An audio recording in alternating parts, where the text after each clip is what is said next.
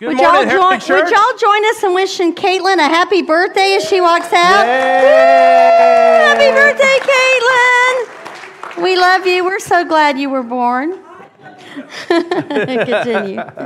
We're glad you're here at Heritage Church this morning. My name is Michael. I'm one of the pastors here. This is Pastor Suzanne. If you don't mind pulling, and as you can see, the storm hit us because it took out the center channel on our video stuff. So much for that. And the internet is not back up to snuff either. So anybody that's streaming online now, they'll get a recording later. So we'll pretend like they're in the room, but they're not really.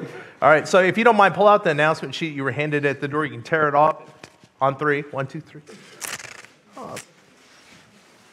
Okay. All right. I'll go with that. All right. Fill that out. Last name and first name of family members here with you today, if you don't mind. Any information you're comfortable updating, we won't misuse it. We send you information about the church. You can get off that list anytime you want. And we'll talk about this again at the end of the service. If you're our guest here this morning, we welcome you. We know that you have many choices and places to worship, so it's a gift to have you with us today. Make sure you fill out that connection card Michael was talking about. We would love to send a sweet treat from us to you. And if after sitting through the service, Heritage doesn't feel like that's the place for you, please let us know. There are some great churches in our community, and we would love to connect you to a church where you could grow in your relationship with God and where you could serve the wonderful community in which we find ourselves.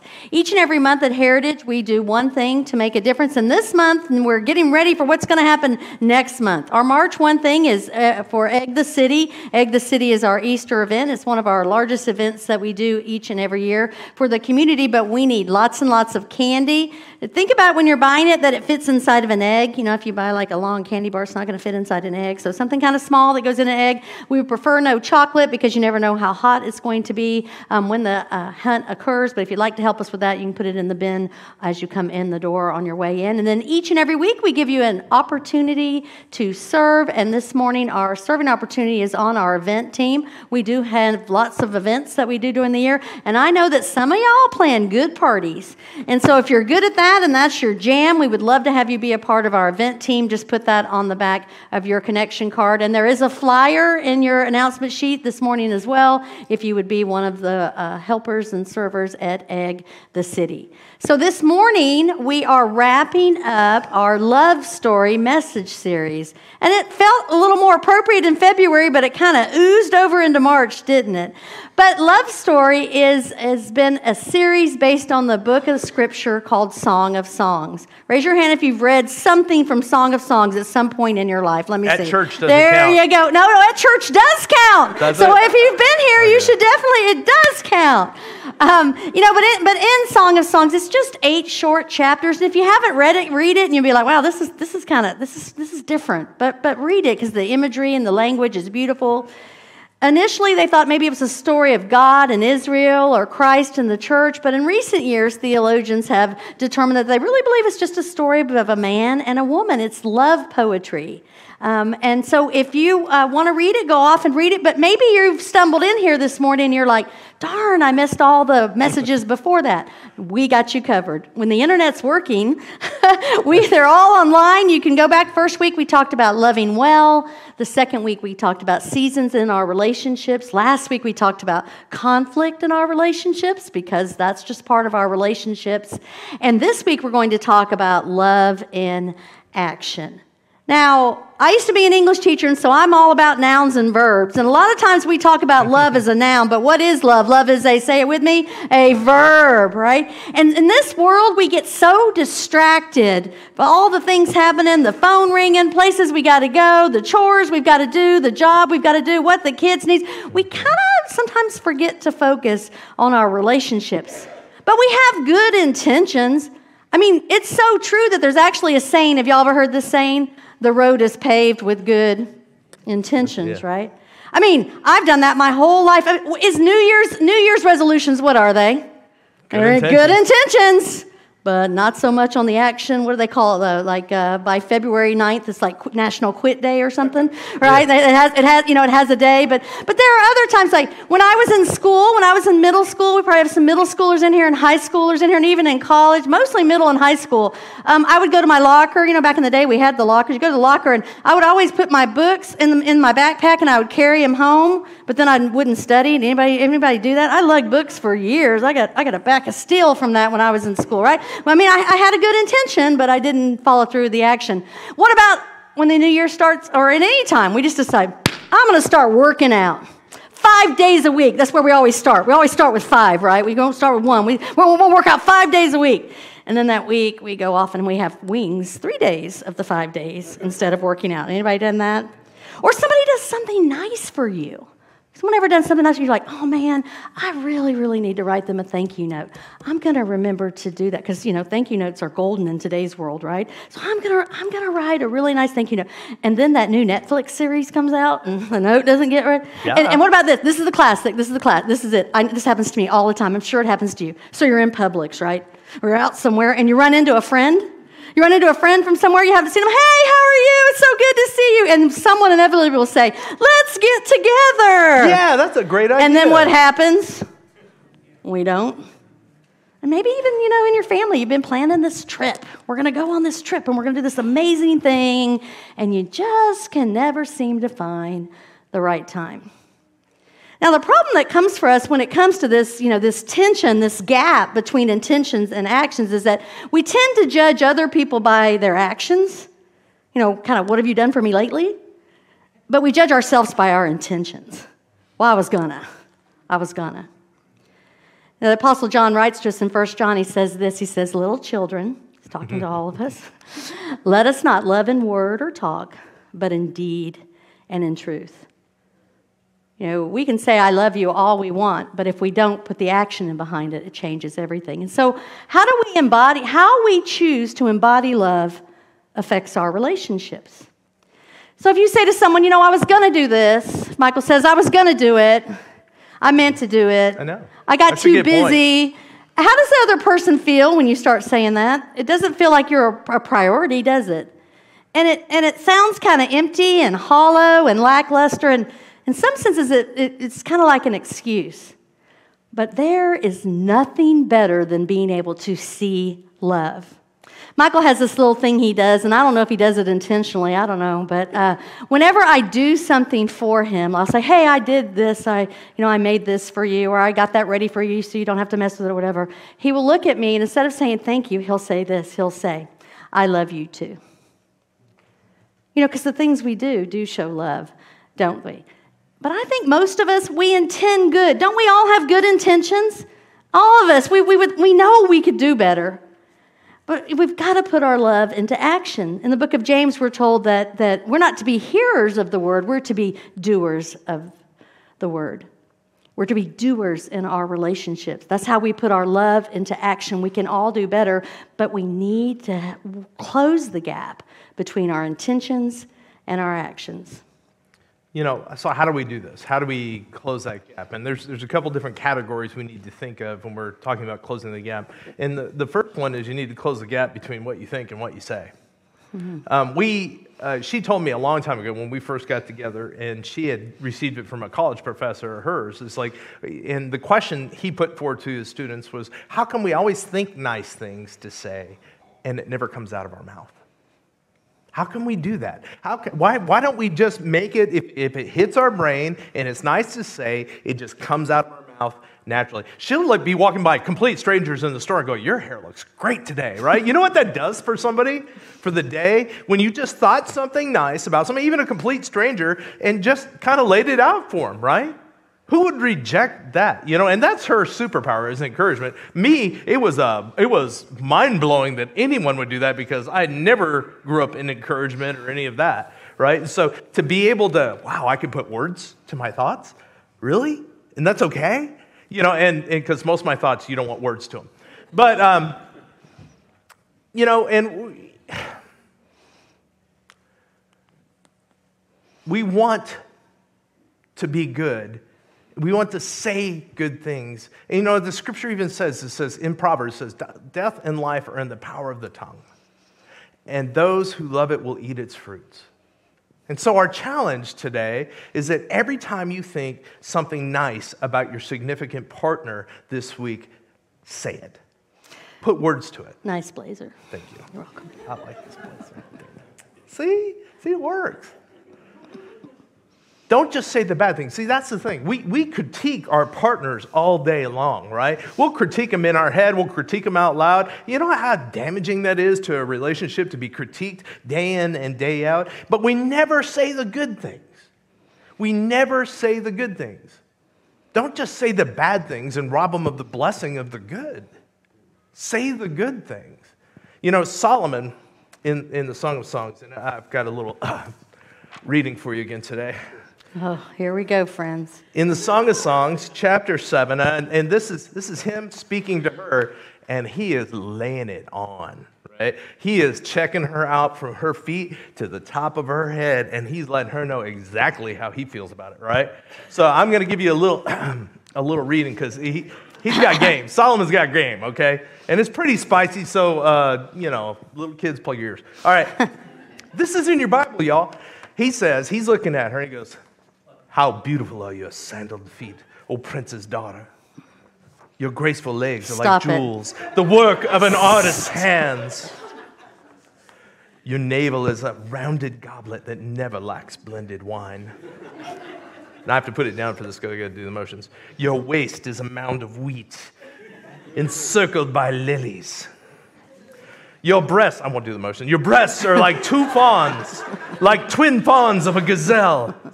She's got a hairy chest, evidently. Okay, "Your neck is like an ivory tower. Your eyes are like the pools of Heshbon by the gate of Bath Rabbim."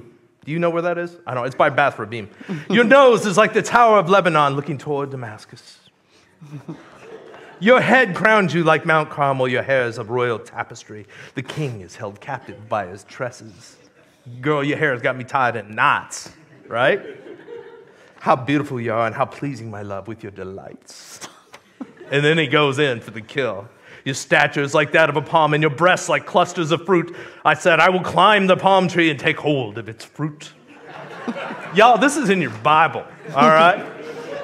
Have fun, kids, finding that one. Song of Song 7. Okay. I mean, he's got game, doesn't he? Like, he's sitting there, he's letting her have it from the bottom to the top. He's letting her know exactly what he feels about her, how amazing she is to him, and she's responding to this, right? You know, I heard another pastor say his wife does this to him all the time. What's the 3 most common words we say in a significant relationship? What is it? I love you, right? We say it all the time. We say it all the time. And he says his wife never says it without adding one word at the end: because. So good. That is good. I love you because. I love you because when you smile, you're the most beautiful woman in the room. I love you that you're so tender-hearted that you will take care of people that everybody else is ignoring. I love you that you love me in spite of me. I'd love you to because I wish you would stop. Doesn't it change? Doesn't it change the "I love you" into something very specific and very special? Doesn't it change the nature of that? So this week, when you think something, say it. And when you say "I love you," add a because. Add a because this week. You know, the truth is whenever we withhold good things, we automatically think the opposite because we have that human negativity bias, which is great when you're out in the savannah and there's bad things out there like, that's a bad thing, that's kind of bad, but maybe not so bad, that's really bad, right? We have a negativity bias that helped us survive, but at the same time, when we don't hear positive things, that goes to work. Have you ever done something nice for somebody, or you got all dressed up for your partner and you're looking good, sharp, or you're looking pretty, put the makeup on, did the hair, and they said nothing? What's your automatic response in your head about that? Well, I must not look good. They must not like me. This isn't special to them, right? Why do we withhold the positive? You know, you never forget that if you want a behavior to be repeated, use positive reinforcement. Compliment the things you want to keep seeing, right? Encourage the things you want to keep seeing in your relationship. Because if there's no feedback, there's going to be no repetition of that behavior. That's just the way we work. And her response, this lady's response is Solomon is laying it on, man. He's got game. Her response is exactly what we want out of our relationship when we pour on the words and mean them. She says this. She says, "I belong to my beloved, and his desire is for me. Isn't that what we want out of each and every one of our relationships? Them to know that you belong to me, and my desire is for you. You know, if we're going to have a great relationship, then we need to close the gap between intentions and actions. When we think something nice, we should say it. But also, when we imagine that we're going to do something nice, we should do it. You ever thought about what thoughtful acts does somebody do that makes you feel loved? I mean, sometimes for our kids, we make their lunch and we put a little note in the lunch.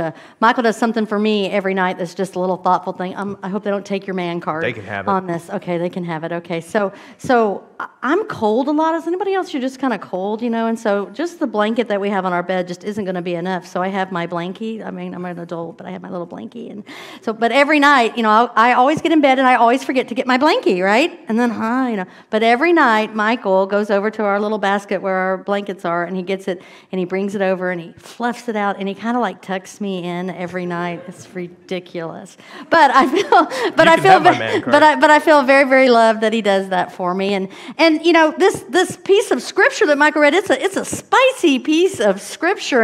And men, you know, y'all like to do romantic gestures. I mean, y'all know how y'all get the candy, y'all get the flowers, you'll try to do, you know, the candlelight thing, you know, for dinner and all that. But gentlemen, I just want to share with you this morning is that won't get you to where you might like to be. I'll tell you what's even better when it comes to ladies. If you bring us a cup of coffee, we like that. And if you unload the dishwasher, woo, baby, you got it going on. And hey, if you'll put gas in my car, oh gosh, I am loved. And just for me personally, there is nothing sexier than a man using a vacuum cleaner. Can I get an amen? There's just something about that. You know, Michael is very handy. He can fix pretty much anything, and I don't love him anymore, want to be in relationship with him anymore when he's got that tool belt on, doing that honey-do list, right? She thinks my tool belt's sexy. I do. And you know, ladies, you know, we're to do the same things. We're the things that we can do for our spouses. I can tell you that a man's number one need is respect. And so one of the things, ladies, it's not just men doing for us. We need to do for them as well. We need to show them our love in action. And one of them is just appreciation. A lot of men go to work every day, come home, they work hard, and no one ever just says thank you. Like, I appreciate what you do to support our family. I appreciate that I never have to take the trash out. I appreciate when an insect or an animal dies, you take care of the carcass. I appreciate that, right? I mean, we just don't tell them these things. Make their favorite meal, take them to their favorite place, and sometimes just give him some time just for himself. One of the most loving things I do, and I don't do it enough for Michael, I'll be like, why don't you watch a guy movie and I'll go do something, because I don't want to watch him anyway, right? So you watch the guy movie and go do that, but give him some time for himself. And then you have to just think about making some intentional time for each other. None of us, we should never, dating is this enormous pursuit and we're going at it with all we've got, and then we get married and we just quit. We should never stop dating. You know, you are more than your job. You are more than what you do in the house. You are more than being a mom. You are more than being dad. We need this intentional time together to keep our relationship healthy. And one of the number one reasons we need it is this world stressful? This world is stressful, so we just need to decompress sometime. We need to get alone so we can decompress. Sometimes Michael and I, we have this thing, we kind of work too much. I mean, that's just something that, we kind of do. And sometimes for us to decompress, we'll say to each other, you know what? We need to get out of town. And we literally will maybe go up to Cool Spring Malls or go to Florence. We're not going far away, but it just changes your perspective when you can decompress, and it gives you an opportunity to reconnect.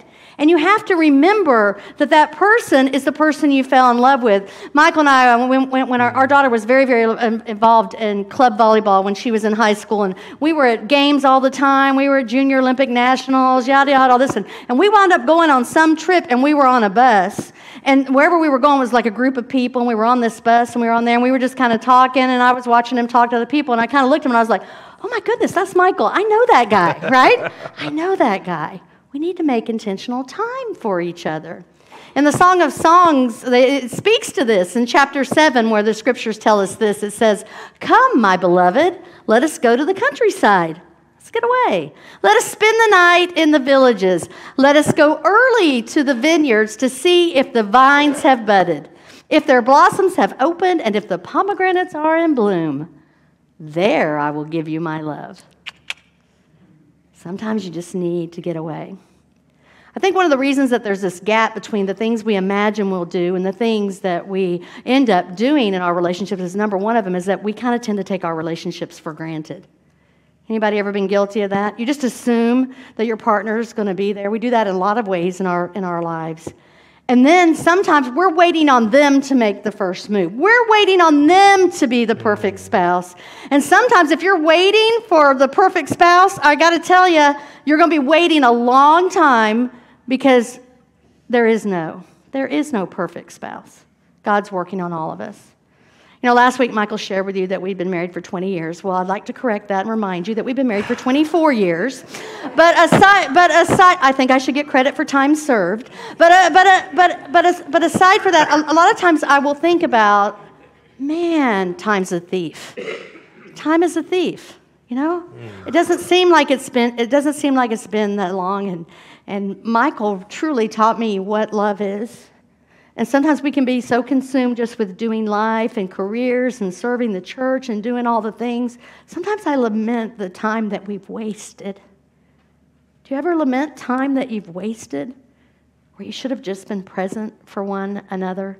You know, and this isn't, the stuff we're talking about, it's not just true for marriage. You know, as Michael said, you kind of have to translate it for your context. We do the same thing with our family. Some of us have older parents. You know, how do we show them love?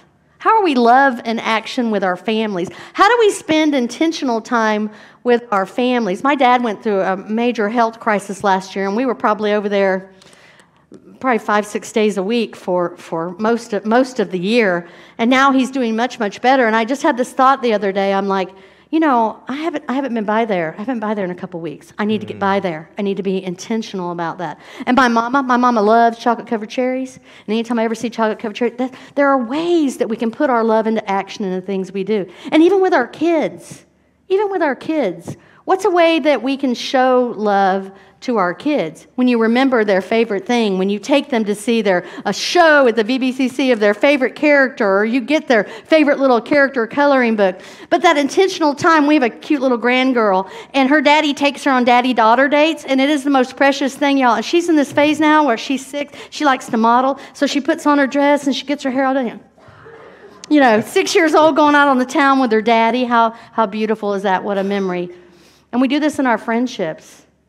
You know, how do you show friends love? I have a couple friends. I have friends who like certain things. I got a friend who loves penguins. I got a friend who loves what's a pink thing? Pink bird. Flamingos. Flamingos. She loves pink bird. Yeah, help me out here. And guess what I do every time I see anything with a penguin or a flamingo? It's just silly. It's ridiculous, but I'll get it for them just to show love for them. Don't think I do as well in my friendships with intentional time. I'm not sure any of us do, but we need to. And then even in the church, you know, in church, we are a community. We are a family. God has put us together to do life together. And a lot of times we don't stop to show love to the people around us. We don't greet the people that are sitting near us. We just come in and sit down on our seats, and we don't just turn and introduce ourselves, those kind of things.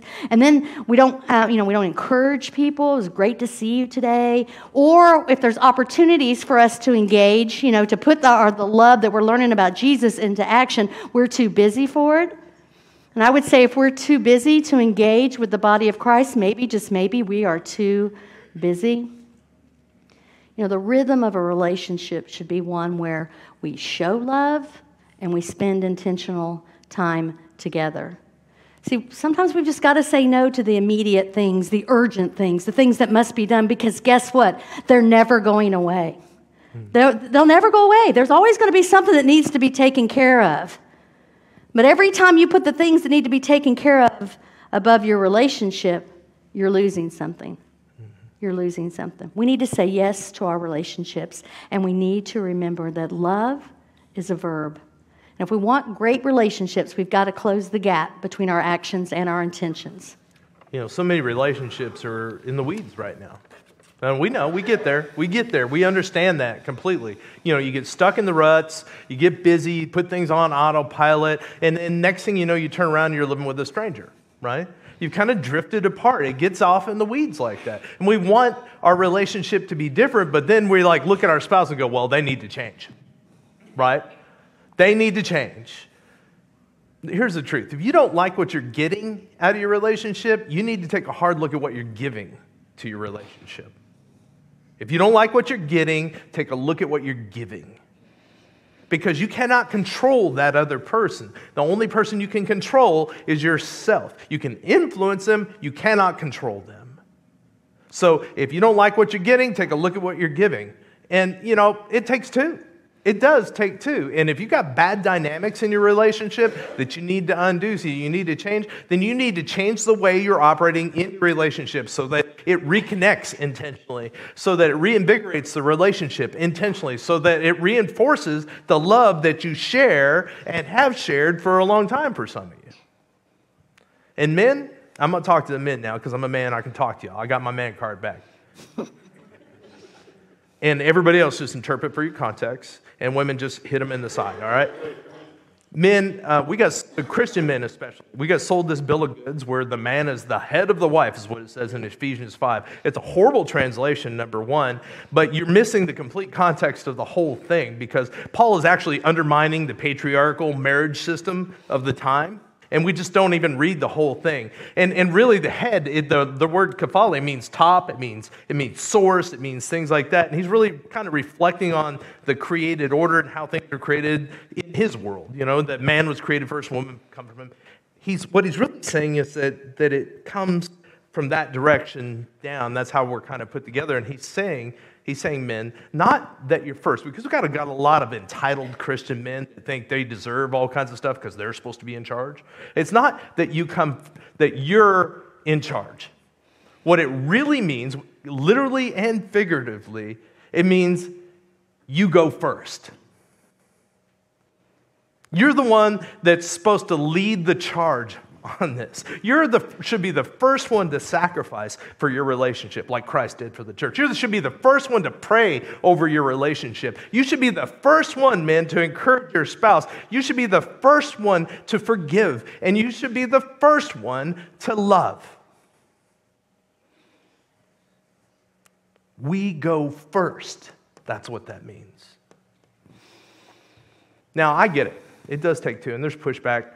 And some of you have really bad dynamics in your relationship right now, and you've got some major fouls happening, like abuse or lying or infidelity. And I'm not speaking to you today about this.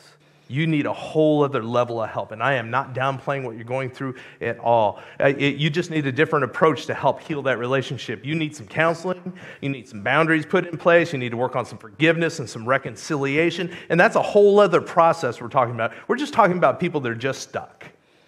Right? If you're just stuck and you want different, you cannot do what everybody else does. You have to throw every bit of game you got at this relationship. And I know I'm preaching to myself, right? Because it's not going to happen by accident. It must be intentional. Near the end of the Song of Songs, the woman is receiving all this attention from Solomon, his fiancée, his wife to be. And she says this, and she finally just relents. She says, place me like a seal over your heart, like a seal on your arm. For love is as strong as death. Its passion, unyielding as the grave. It burns like a blazing fire, like a mighty flame. Many waters cannot quench this love. Rivers cannot sweep it away. Isn't that the fire and the passion you want for your most significant relationship? That like you two are sealed and bonded, and you're on fire together. Isn't that what you want? That's what God wants for you. It's what we would like for you. You've got to close the gap between intentions and actions. And there you have it, ladies and gentlemen. We have finished the Song of Song book. If you haven't read it, you can go back and read it. If you missed the messages where we talked about how to love well, about the seasons of relationships, about conflict. Feel free to go online and check those out. Each and every week at Heritage, we have next steps. These are steps that we take to grow in our faith. We believe that when we write stuff out, sometimes it helps us to be mindful of it, and also you need to know that we pray over those for you and whatever's going on in your relationships. Your next steps this week begins with, this week I will close the gap by doing the following. Where's a place where you've got good intentions, but you haven't been following through with action? I know what mine is. I know what I'm going to do. I can't tell you, though, because it's a surprise. Okay. Maybe you've been coming to Heritage for a while and you're interested in learning more about Heritage and you would like to partner with us and become a member of Heritage Church. We invite you to come to our No class on March 26th at 11 a.m. We'd love to have you be a part of that. We share a little bit of our history, what our values are, and what a vision is for the future. We invite you to be a part of that if you'd like to. We never want to end a service without giving you an opportunity to put your trust in Jesus Christ. You see, our God is a God of action. He didn't just intend to love us, He showed us that He loved us. He sacrificed on our behalf.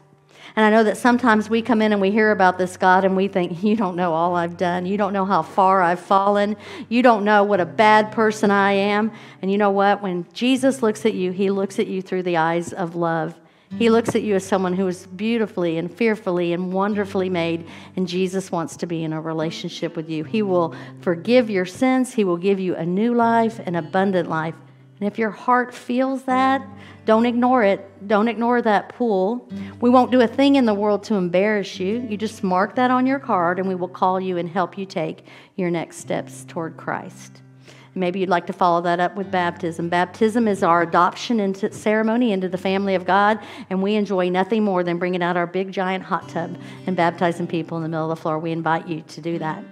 As part of our worship, we do give back a small portion of what God has given us. We want to offer God our first fruit. We want to offer God the best of what we have to offer. If you're our guest here this morning, please don't feel obligated to give to God's mission that we perform. This service was our gift to you. You can give in 3 ways. You can go to our website, you can text 84321, or you can simply drop a check in the bucket. I did want to share a little something, let you know. You know, a lot of times in churches, you know, I don't want to give to a building. I don't care about the chairs. I don't care about the walls. I don't care about the heating and air conditioning. I want you to know that at Heritage, we view our building as a tool. It's a tool. It's not about the building. It's about the people that come into the building. That's what it's about. So I want to thank you for your faithfulness in that, because I want to tell you a little thing that's going on in our church right now. As you remember, in January, we enrolled some mental health support groups. And the word is just kind of leaking out into the community about this. We have 7 different groups that we have launched to support mental health. We also had a request this week for somebody if we had a caregivers group. If anyone's ever been a caregiver and might be interested in doing something for people, there are a lot of people who are lonely, who are being caregivers. If you feel God tugging you that, let you know. But what I wanted to share with you is that this week, from last Sunday till yet last night at 10 o'clock, there have been 7 different people who've private messaged the church on the Facebook page saying, I need help. I need to get into your groups. How do I do it? And one of them said this, and I think this is so powerful. She said, I can't do this alone. And you know what the truth is? None of us can do this alone. None of us can do this life alone. We need each other. We need each other. So thank you for your financial faithfulness. Because of you, we're able to be there for people. And we never want to leave a service without challenging all of us, because we're a relational and an outward-focused faith. We're supposed to be helping the world, right? And so we ask you each week, who are you in a relationship with? Who are you investing in? Who are you inviting, not to church, but into your life? And who are you including in the things that God's doing in your life? So as we walk out of here, have somebody in mind.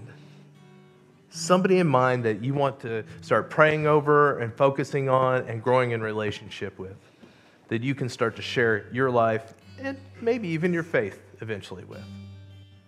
Let's pray.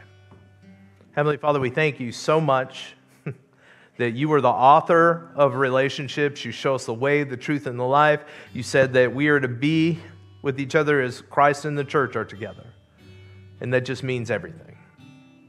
Father, help us start aiming for that. Help us start closing the gap between our intentions and our actions and the things that we say and the things that we do. Help us be those people that are just so goofy in love with each other that everybody sees it and sees you through it. We pray this in Jesus' name. Amen. You're dismissed.